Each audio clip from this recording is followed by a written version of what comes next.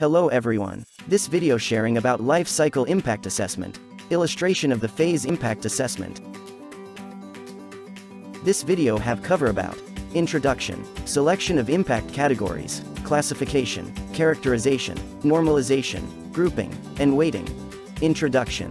Phase of life cycle assessment aim to understanding and evaluation the magnitude and significance of the potential environmental impact of a product system. Requirements of the impact assessment are divided into mandatory and optional elements. Mandatory elements. It is compulsory in life cycle impact assessment.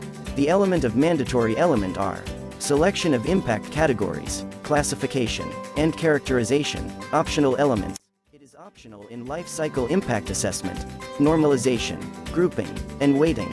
Mandatory elements. Selection of impact categories. The specifications according to ISO 14040-44 are to be determined in the first phase. Definition of goal and scope, as data procurement in the inventory must guarantee that the required data for the selected impact categories are available. The detailed discussion takes place here, as the scientific background of the consideration of impact categories was discussed. A fundamental examination is necessary whether all inputs and outputs that have been quantitatively considered are able to map to the selected impact categories. If this is not the case, there are two possibilities. Either the inventory has to be revised or impact categories with insufficient data quality have to be discarded.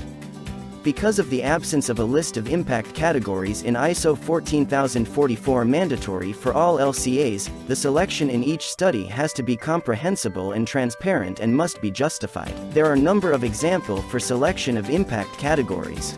Greenhouse, global warming potential, photooxidant formation, photosmog or summer smog potential, eutrophication potential, acidification potential.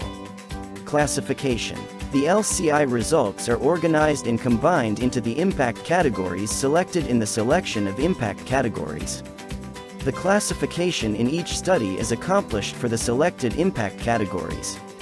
The inventory data are ordered according to their scientifically established contribution to the selected impacts categories. Example of classification for global warming potential of substances considered in the context of the project.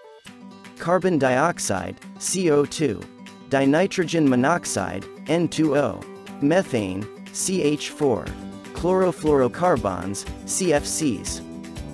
Characterization. Characterization factors are used, where possible, in each impact category to combine all of the elementary flows to one indicator for the impact category.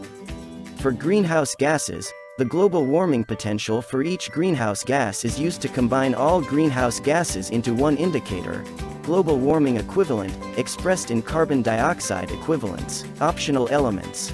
Normalization. Normalization is the indicator scores obtained in the characterization step are normalized by dividing by a reference value.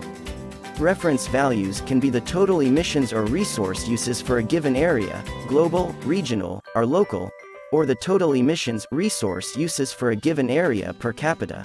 Grouping. In the grouping, the indicators are sorted by characteristics such as emissions, air, water, location, local, regional, global, ranking system, high, low, or medium priority. In the last case, value choices regarding what is to be considered a high or low score play an important role, and transparency regarding the procedure used is essential. Weighting. The weighting assigns relative values to the various impact categories based on perceived importance. Although scientific procedures may be used, multiple criteria analysis, the weighting factors obtained are not strictly scientific. At best, they correctly reflect the preferences of the stakeholders considered in the scientific procedure. Now, time for quiz. Global warming, eutrophication, and acidification are A. A form of characterization of environmental impact. B. Methodologies of environmental impact. C. Categories of environmental impact. D. A form of classification of life cycle assessment. The answer is A. A form of characterization of environmental impact. That's all for sharing about illustration of the phase impact assessment. Thank you for watching.